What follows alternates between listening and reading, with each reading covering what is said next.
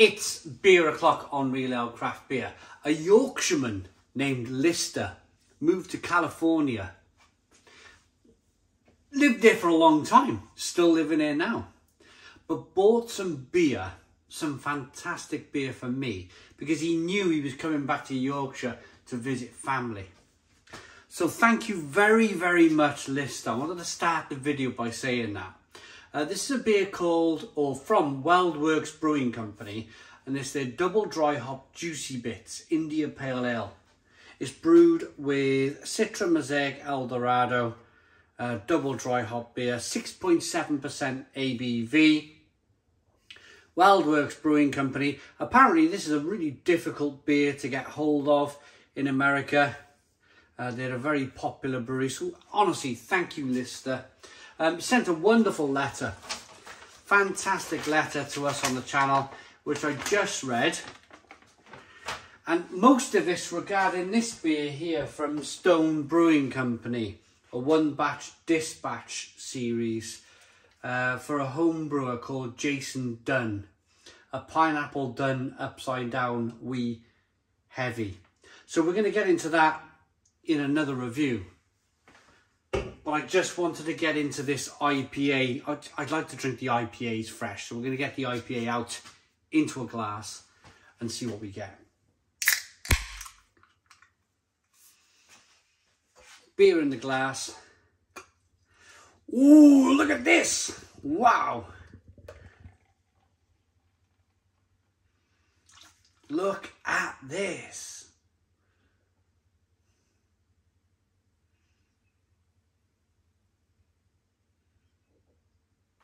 We have a 3-finger white head, hazy straw coloured beer, slow moving, very slow moving carbonation actually, not too much in the way of carbonation, but great head retention, great look to the beer. Let's get the aroma.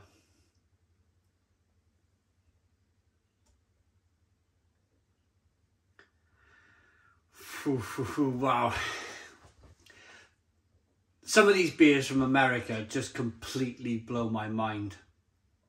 I was lucky enough to be sent some wonderful beer recently from America, and the beer was, it was an Omnipolo beer that they brewed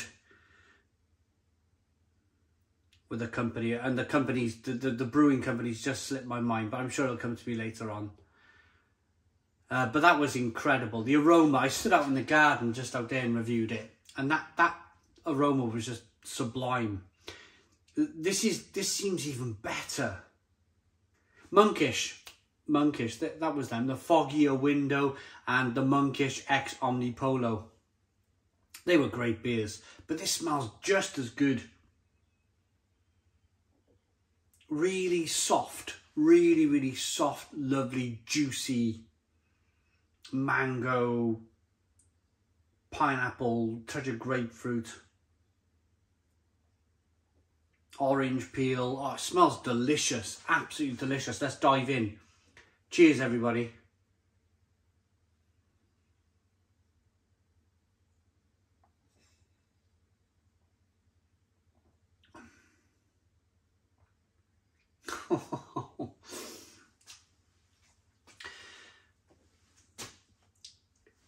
It's a real privilege to do what I do. It really is. It never kind of ceases to amaze me.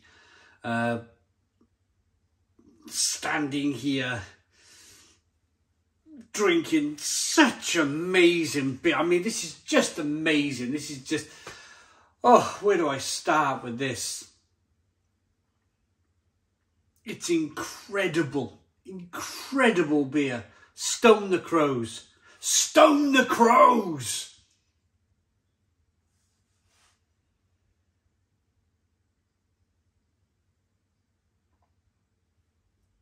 Oh. The water is so soft. They've really treated the water. It's beautifully, softly treated. Then the hops that they've chosen to use are just so juicy. It's like a fantastic combination. It's like juice evolved. It's like an orange juice, mango, passion fruit, but it's all evolved. It's all kind of, and I think it's evolved by the use of hops. The Americans started growing hops where they were generally from Europe, but when they planted them in the heat of America, they did something strange. And that is, instead of tasting slightly stinging nettly and kind of more traditional, like a German, Czech or British hop, they soaked up all of that American sunshine, specifically in the California area of America. And they flourished and they evolved, they changed. They started giving off flavours of orange peel and passion fruit and mango. So the American brewers and the American farmers decided to evolve this hop even further, to kind of like breed different hops together and get them to taste even more juicy. And the result is beers like this. It looks like sunshine in a glass, doesn't it? If you were to ask me what California, San Diego, the heat of America looked like, I would just point to this glass of beer and go, here you go. This is exactly what California looks like in my mind.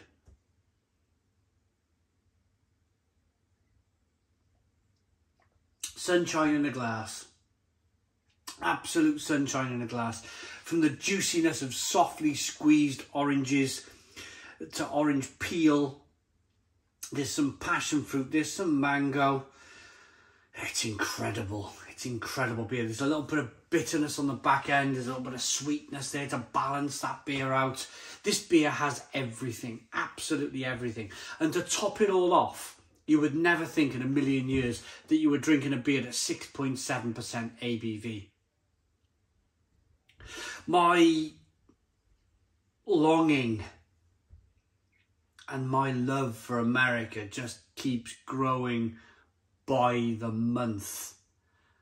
I'm 42 years of age. I've still not been to America. I would go straight to California. I would just straight there, California.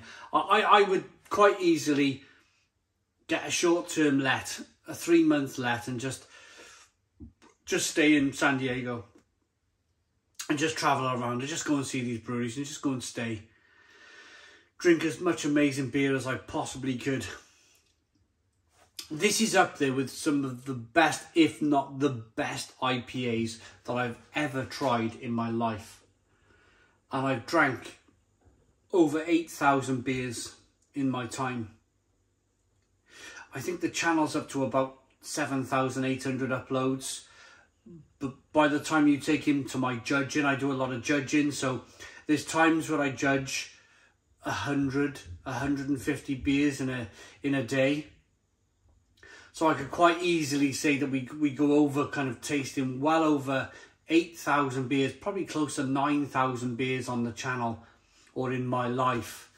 And yeah, this is right up there with the very, very best beers that I've ever tried in my life. And I want to say a thank you to Lister. Thank you to Lister for giving me this opportunity to try something as good as this.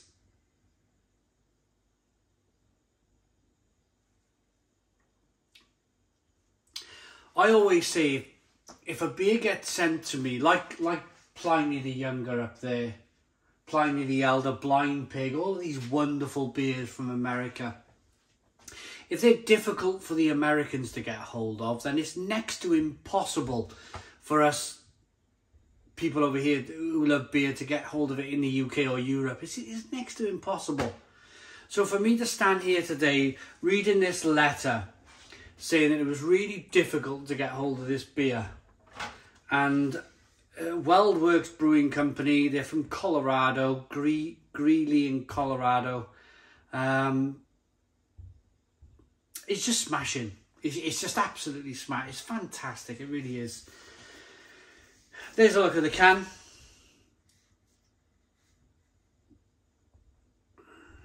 I'm going to rate it. It's beautiful. Look at the lacing. I mean, look at the residue on the side of that glass. It's just wonderful. It really is. Straw coloured, hazy. Beautiful stuff. Beautiful. I'm going to rate it.